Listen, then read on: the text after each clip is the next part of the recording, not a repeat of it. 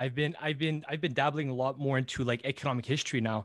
So one thing I discovered, like, I don't know if you know a gentleman by E.B. Tucker. He wrote a book recently about gold. Mm-hmm. So basically, he was talking Mm-hmm. about back. His grandfather was telling a story how in the 1930s, I believe, in the United States, they basically required citizens to give back the gold to the United States Mm-hmm. because they were going off the gold standard.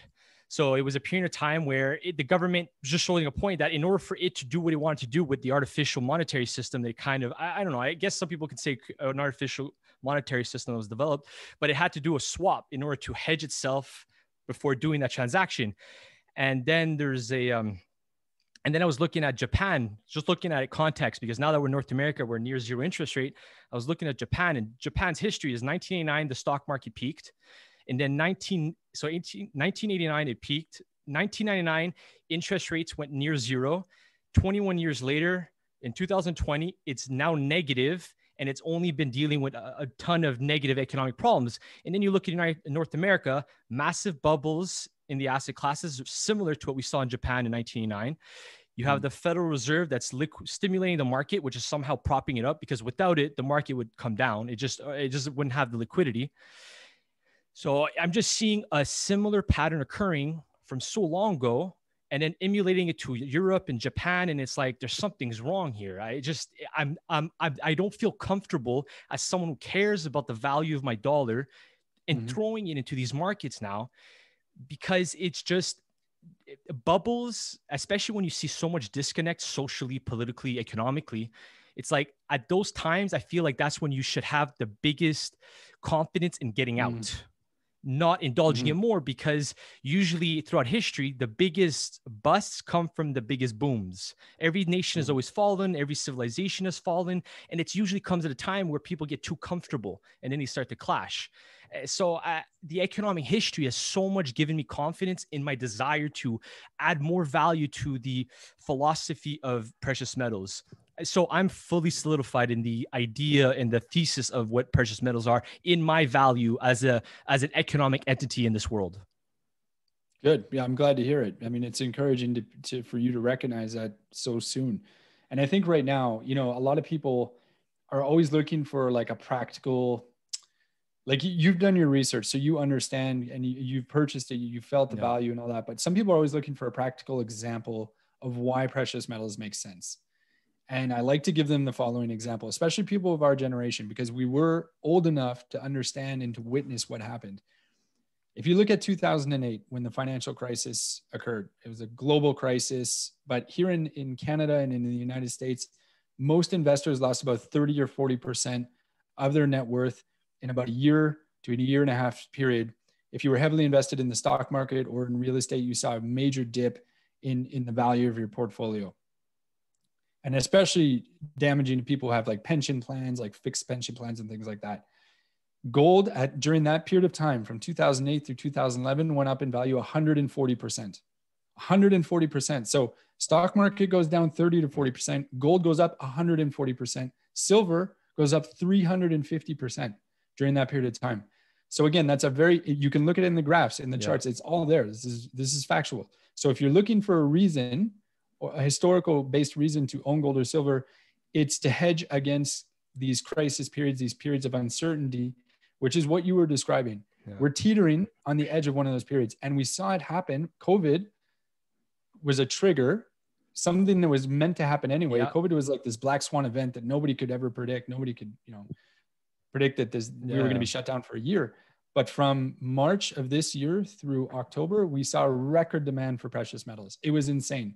The market was absolutely on fire. We would wake up every day. We knew we had a 12-hour day ahead of us. It was going to be nonstop, 6 weeks delivery for orders. It was crazy. And it just goes to show, when we go into these crisis periods, the benefit of gold and silver. And again, these are things that people that aren't sure about it, they're like, are these guys telling the truth?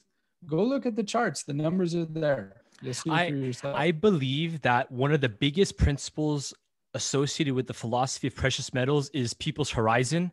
So a lot of younger people, especially because their horizons haven't established, they haven't understood the principle of having a long-term horizon. So the appeal of gold doesn't seem to align yet because they're too short-term sighted. But once you start having a longer-term framework and understanding the premise of sustaining wealth, preservation of wealth, then it starts to appeal more and more.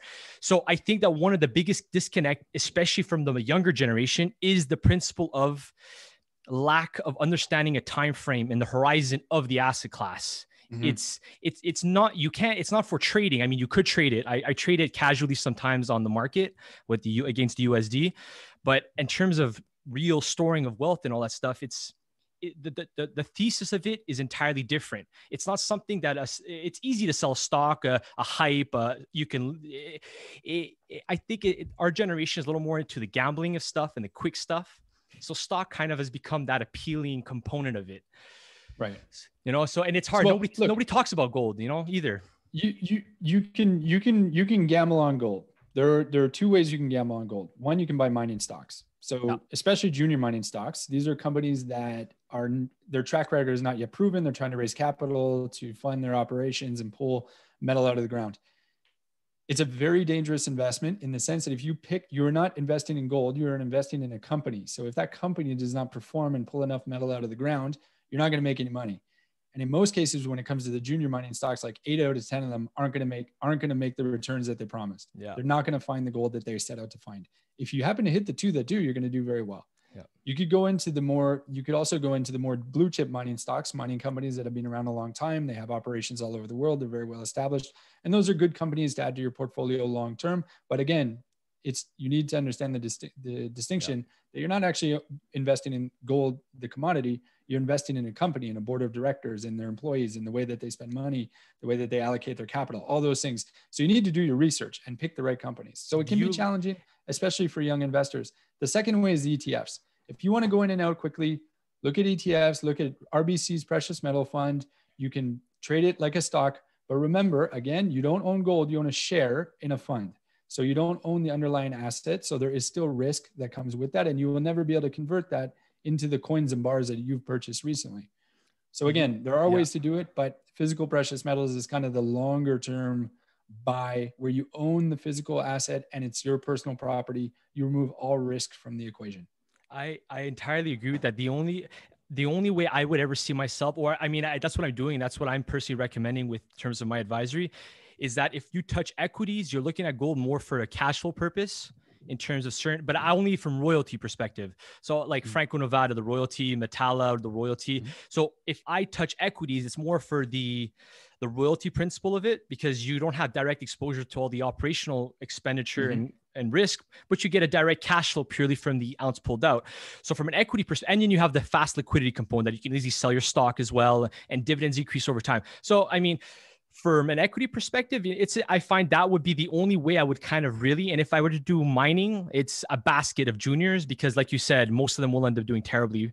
So if you want to offset that, you have to basket the allocation, which then requires more capital or a little bit of capital. And then again, there's nothing like the feeling of actually owning gold and silver, because it actually does feel different.